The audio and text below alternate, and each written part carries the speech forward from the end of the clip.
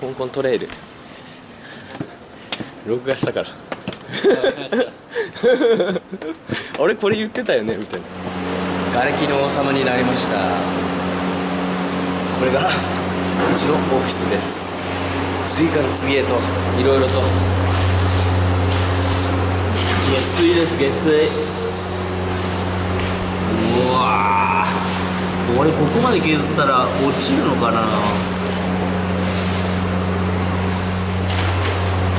タイルが出てきたし、いやー削ってたらこんな穴が出てきた。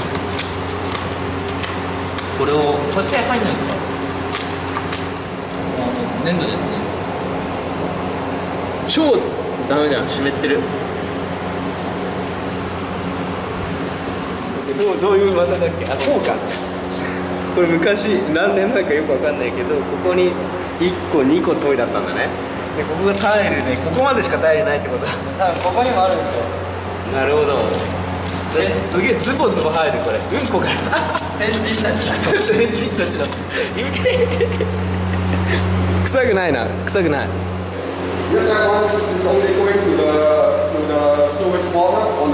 Oh, I see, I see, I see. That's why you get water. Also, you can see the stuck inside. Also, you get a trouble. If you do a toilet here, you can see everything going up. You can see it doesn't go. Wow, no good. You can see the water doesn't go. No, no good, no good. If it goes, you will flow down. You can see it's very expensive. So Yeah. That's all. We cannot make a toilet in this room. Yeah, that's the cause of the problem. You can ask the landlord, where's the system to connect? Just ask them the simple things. Many problems in this room. Yeah, just ask the simple thing. Where is the toilet to connect? Two pipe. That's the big 6 inches hole. 6-inch wide hole. Okay. And then, One is toilet, one is kitchen. Yeah, and then going down here, probably up to here already. Only here. Going to the ground. Oh no, not even going to the ground anymore. It's going back to the other side. Back to the dirty water. The other side. Dirty water. Yeah, the dirty water going to the other side and going down, and then from that unit underground going back to the street. That's the system.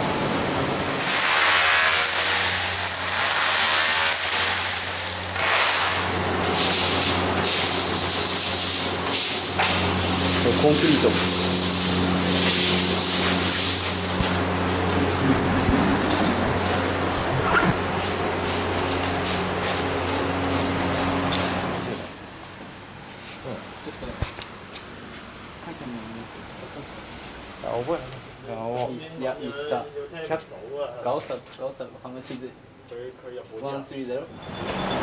今日は眠すぎる。一日終わり。IC ベルリン50本限定のサングラスです。疲れました。眠い。